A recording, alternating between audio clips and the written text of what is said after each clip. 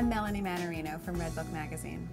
We women never need an excuse to get together, but having a standing social activity, like a book club, a knitting circle, or a poker night, means you can look forward to girls' night out on a regular basis. Next time you're the hostess, pick a food and beverage theme for the evening. Serve Mexican hors d'oeuvres and cerveza, or margaritas, or make it Italian night with cannolis and cappuccino. Mixing up the snacks that you serve makes things more fun and inspires your friends to do the same at their house next time.